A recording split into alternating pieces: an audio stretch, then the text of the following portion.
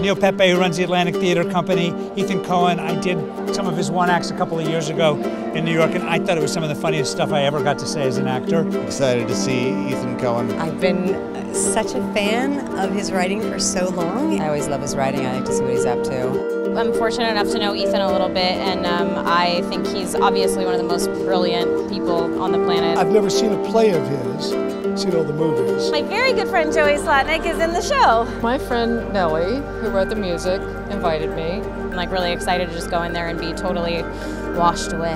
I haven't been this excited for a night at the theater in a while. I'm just really looking forward to it.